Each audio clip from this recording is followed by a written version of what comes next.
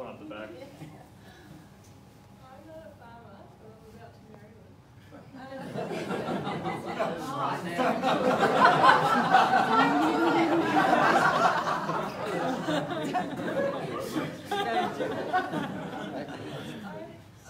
lot of aspects, features of regenerative agriculture tonight, soil grazing and others, but it seems like it's different to traditional agriculture and it's different to organic agriculture. What defines regenerative agriculture that you make a new program for it, as opposed to these are all features of agriculture? You're talking to me? Oh, anyway. Oh, sorry.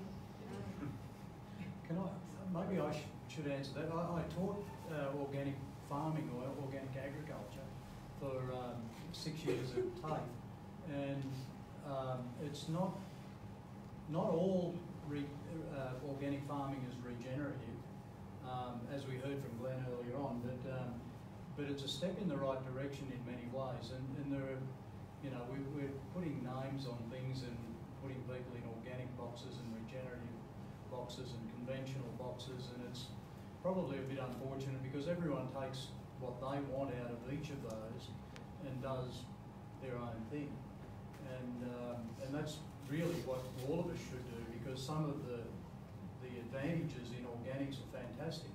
I personally think it's a great thing not to have to ingest chemicals, so not having toxic chemicals in our food is a great outcome, but maybe we can take on board some of the other things out of regenerative farming, biological farming, whatever you'd like to call it, and you can make up your own name for what you are and go on your way, because you know each of us has things that we'd like to do.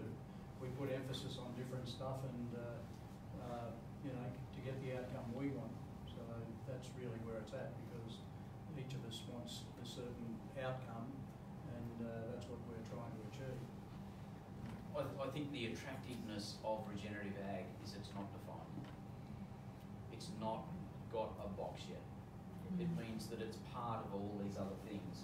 It hasn't been defined, and I think that's a really crucial part, because all these new names come up, and once they get boxed, they become itemised, and then no, you can't do that. You're organic, or you are biodynamics, or whatever. The attractiveness of this word or this wording is that it isn't defined yet. It will end up with a definition, and then they'll start to box people in a thing. We know what you do. So I think that's the attractive part of it at the moment. It's a new word that's not defined. It's just been classified as emos. Yeah. There you go, it's already happening. Can I just say also, I sat down one evening with a couple of friends at a land care conference, and thought, okay, what is it? Because if I'm going to be trying to teach students and pushing in this, in this direction, what is it going to look like? And we came up with this big wagon wheel with many spokes, and we decided that there were lots of things that could fit into the RegenAg wheel, if you like. And we also felt that what was important is that you didn't have to, as long as you just went with what resonated with you, because there's a lot of people looking for alternatives. I mean, you look at what's out there, as long as you go with what you are interested in, it might be water, it might be humus, it might be soil chemistry, doesn't matter where you start, just go with what resonates with you on your land, and just get on the wheel, just get on it somewhere. And then make connections with people and practitioners and learn what you can about that drew you into it, first of all. And that's, I guess, I don't want to define it either. I think it's something that you can choose. It's like pick your own adventure. Look at your situation and go with what feels right for you. Sarah Shmoo did a question on the RegenAg Facebook page and asked this exact question. And there was some really good responses. I had a talk from Darren Doherty once who said that sustainable farming, the idea that you're not losing things out of your system, maybe that you're sustaining them. He said that's just not worth it, because you don't call your marriage sustainable. You want your marriage to be rich and regenerating, so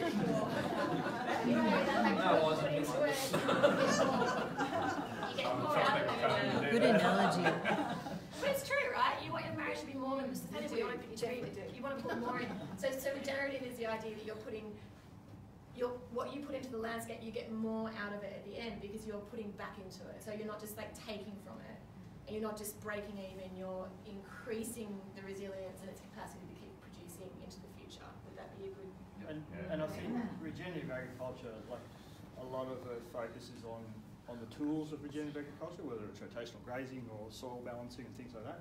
And there's hundreds of different things that apply in different systems, but there are key principles like working towards regenerating and making resilience of not just the landscape, but the communities and the people and the culture around agriculture. So there's a set of, it's not a definitions, but there's probably a set of principles of which there are hundreds of tools that we can apply depending on our situation, our context, our environments, our soils, and what we want to get out of them, how we want to interact with our community. Yep. Yeah. Go for it. Can I just say, I love Jason's comment that maybe, hopefully it won't be fully defined, but at the moment it isn't very well defined, and it's an incredibly exciting space to be in because people are able to get this energy and these ideas and discussion going. So that's, yeah. When it gets defined, we'll change it. Regenerative.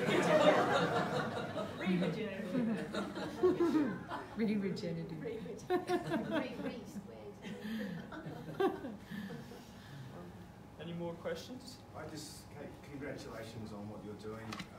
You're at the grassroots, and I think there was a comment in the first documentary where the guys said that, the first conference they went to, there was 10 people at it, and the average age was 65. It's great to see you getting in there at a school like Armadale High and making a real difference and making a change, and I think that's where it starts. This whole thing. So, Yeah, I feel it really strongly. It's very important that what's in the curriculum really hasn't changed in many decades.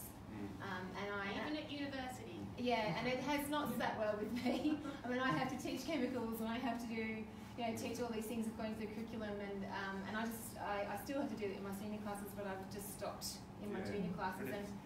And ag is a wonderful subject in that way because it's very generalised, and so I see an opportunity there and it's the young kids that are really into this, and we look at these farmers who are really energised, and you talk to kids and you get them doing things, and we have a hugel garden that we put in when I first started. So it's an old German method of gardening with timber in the soil, and we grew food in it this year for our Viking feast, and the broccolis were just enormous, and they hadn't had any insect attack, and they were incredible. They were so nutritious and delicious.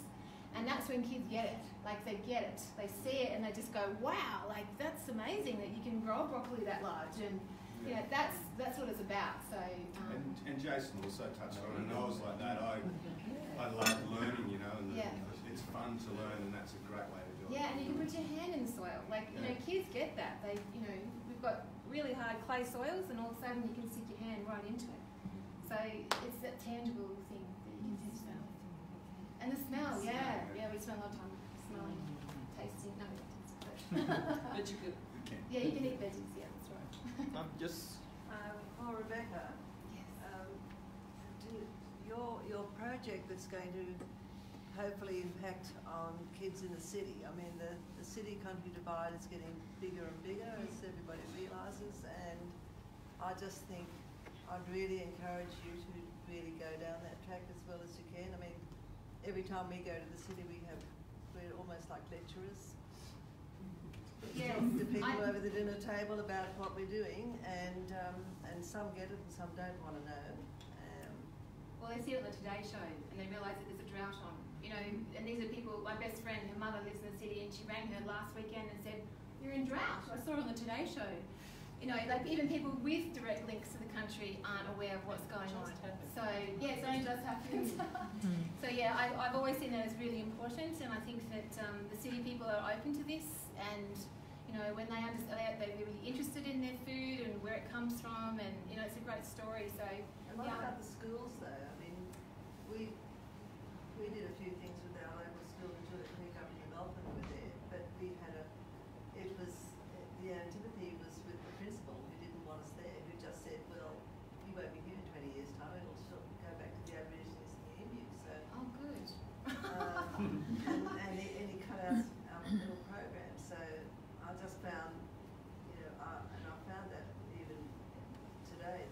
not so much with the students, it's with the people that are in this, it's with the principals and Yeah, what they've been encouraged to teach or encouraged to choose from. So yeah, and thankfully I'm very blessed with my principal, who's really supportive of all of that.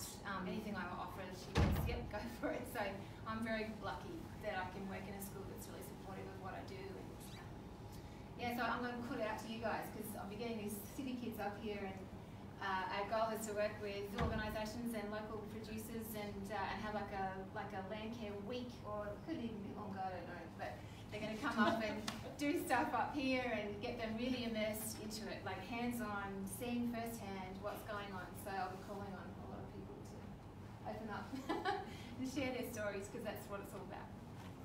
Yeah. I suppose it's more a comment, and Jason and I have had this discussion many times, but there is a big brick wall out there, and the regenerative agriculture, organic momentums, we're all tapping away at. Due to commercialisation, we're probably all doing it individually, and I wonder if we're ever going to climb up the brick wall with the chemical synthetic over the top. I suppose the fantastic thing was to hear the students actually learn something in 6 weeks that they couldn't learn in 3 years.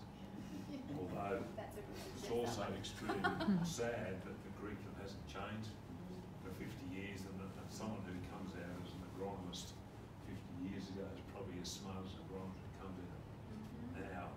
And in fairness to those students, I think that to me is the most scariest thing. Can I ask, what was your experience like? Because I've come through UNE, done some agronomy, and I didn't do ag extension, but I'd love to hear how it was responded to within the community at UNE. So unfortunately, really the only units that are like the only course that do ag-ex are ag science and raw science. So there's a lot of people that go into agronomy jobs and agribusiness, all so agricultural that never had this experience. And all this really was is just a trial by fire to go out in the community and actually learn a bit. Like jump on one of these boards, see what actually happens in the real world. And it gets you, it's a good chance to actually take what you've learned in the classroom and apply it now, and just think about it. So personally, I've really enjoyed it. I know different people have different experiences with it, just with their groups and so, but I think every course, this is my personal opinion, not anyone else, so I think every unit, every course, they should do something like this, where they have the opportunity to go out and actually meet the people that they're going to be working for, that they're going to be consulting in the future, and find out what's actually happening in their lives. I think there is some, like, there was a post from guys up at Bear Agronomy up in Warwick the other day. They had Southern Cross University students out on the property. I think there's an opportunity to just invite the uni students and the lecturers to come out to properties, and if we have an open invitation to them, then that allows them to see what's happening in the local environment. And with the current dry period at the moment, there's a huge opportunity to showcase the resilience of those places that are applying regenerative and holistic principles that are actually not completely deserts, because the media are just going to find the ones that are deserts because that's what they want. I heard the other day someone said they rang up and asked if they had any green grass, and they went, yeah, we've got something. Said, oh, we don't want to talk to you. Oh, they didn't show that. No, they didn't want to show that. They wanted to show, dead drying. But that's the opportunity at the moment, is that there are practitioners out there doing a fantastic job applying the principles, and we can show it right now. But I think the challenge is for those people that come out of university with a qualification, going into agriculture in an agronomy situation, the machine's gone. Yeah. And the next minute, just you put more on before you know you do it more. We've moved a little way though, Phil, because I think we have. And Zach, I'm pleased to hear what you're saying. One of the themes, I guess, in the night was humus, soil carbon. And it's only a matter of 3 or 4 years ago we had a couple of professors at UNE that would tell any one of you that wanted to ask point blank that you cannot increase the carbon in your soil. They still Now, do. one of those people was apparently one of the world authorities on soil carbon. So, how did we get to that point? Yes. And a soil professor in Melbourne University said you can't unlock phosphorus. Yeah. But the thing is that they're saying that you can't do it in the conventional systems that they teach. That's all I That's can. what, that's the framework. Yeah, So they're saying you that's can't quite do true. it because we're teaching high inputs, Yeah. all the carbon gets burnt off, even if you know to or whatever, like, you know, you're adding fertilizer. Greatest pleasure in life. That's the way they operate, and that's the context within which they're teaching. So it's not their fault, but they're just not offering another way of looking at management. And if people that are in that other side of things get involved in trials, and the data goes in a particular direction, what do they call, Richard? Outliers? Outliers. They're rejected out of the data set. So it's a problem. But look, it's not all bad news, and you know this is part of the good news. What's happened tonight? There's a lot of good things happening as well. So that's great. I've got a question for Glenn. Yep. It's an open-ended question. Where do we go from here? Like, what we head to politicians? When we started the Regenerative Ag group with Sarah, we discussed who we should advertise to, and my opinion was a waste of time going to farmers. It was the little landholders that were going to make the difference. We keep bashing our head against the wall, trying to convince people that don't want to be convinced. Politicians are very similar. My question is, where do we go from now? Who do we approach? Do you see a bigger picture? Do we just continue to do the same old? Do we grow? How do we do it? Yeah, well, I think, you know, I mentioned earlier, I was at a meeting the other night and we sort of looked at the leaders versus the population sort of mass making change, and I think there's a few people in agreement at the moment that the human health side of things is really generating some change in the community, demanding healthy food. And earlier this year, Katrina and I went to the Mind Health Forum, International Mind Health Forum in Sydney, all about the human microbiome and health, and it just blew me away, like the information that's coming out. But and I was going to mention it in my talk earlier, but one of the things they talked about was the interactome, which is the combination of the microbial genes combining with the 20,000 human genome. So there's 10 million unique genes going on in our 1.8 kilogram microbiome. And so I did the figures here, which you don't need to know, but it's something like there's 10 billion gene sequences going on in a hectare creating healthy food. But all of this information is just sort of starting to come out really fast. The science is massive on it. So we need to build the momentum to sort of get that human health message, but also get masses. And I really think we just need to rally crowds. And you know, I was part of the Time to Choose rally in Sydney in March. You know, we took 26 horses down and 11,000 people walked and were motivated that it's time to choose to get rid of coal mining, coal seam gas. But the human health stuff comes up, the land management comes up. But it was interesting being at that forum too, to get back to your question, was every one of the speakers, everyone in the audience was learning that what we need is a really, really healthy standard diet. Meat and veg, if you like. And that was the message, you know. We just need meat for our microbiome to avoid all these diseases. So you need meat and veg, but there was only one farmer of any scale in the room. And you know, and I got questioned by my boss, what are you doing now? I said, well, we're in the health business. But I sort of paid for it, you know, for the cause myself. But it was really interesting, but they weren't quite making that connection, but it's up to us now to make that connection between this massive health movement. And so as a result, Stelk are going to actually host a doctor, one of the doctors is coming up, and he's going to be talking about holistic health, so the bridge is formed. So just building numbers, but I don't think it matters in what form we do it, with the health community, with rallies, but we just need to generate change. And the other thing we've got on our side, and I think this is going to happen really quickly, and it gets back to the former question: is this brick wall is going to be torn down very shortly by Mother Nature? Yes, absolutely. And we've got to be there, as Verity from Farmers for Climate Action says, with the alternative narrative, which we've got. We've got it here tonight, but all of a sudden we're going to go from this back room to people clamouring for answers, clamouring for, and back to one of the points you made earlier about this infrastructure funding for soil. What we've got to be really careful that then the guys that have been holding things back don't take over that policy, because that's exactly what happened on the carbon farming and the climate change thing when Tony Windsor brought it in. Is the department got it and just totally lost the real natural side of it. So yeah, anyway, long answer to a short question. Jason, I think things are changing though. Like there is a momentum point that's being hit at the moment with what's occurring. Like the Ag Minister in WA is launching Regen WA at the field days coming up next week. She also launched a Regenerative Agriculture book over there recently. So I think the political stuff is starting to change as well. And if you have a look at when Joel Salatin was in Australia last time, he was actually not hosted by the small farmer groups, he was hosted by the natural resource management groups across Australia. So it's gone up to that level of what you'd say conventional agriculture, people looking at it going, who is this mad farmer from the States? So and that would happen within a 2-year period.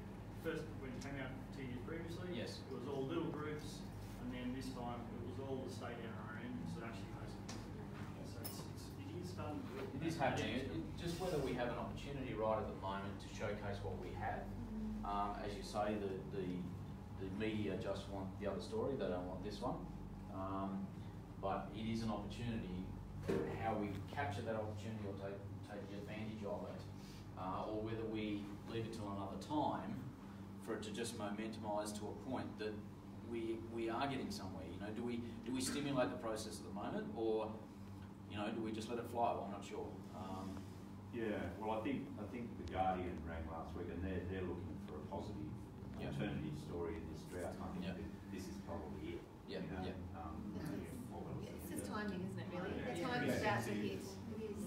Feels very much like The challenge now is like what you said about the weeds and the neighbour, is that by being the vocal voice at the moment, try to say that the ones you're seeing on television aren't normal or aren't what has to happen.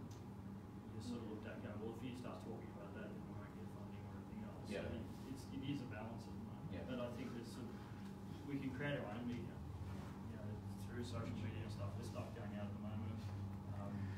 We're going up to Shane Joyce's place in Queensland shortly to do some drone work and video work up there. And getting those stories out. People are starting to listen. Look at how many articles have been in the Land in the last couple of weeks about Martin Royds and people like that actually doing stuff and surviving through this period. Okay, speaking of timing, no. Sorry. No. Well, I'm just saying, look, we can carry this. We've only got this room for a certain time. So let's go down to the bar. Great idea. Okay, all right. Let's open it up. Just on everyone's way out. What was your point? Sorry, what was that?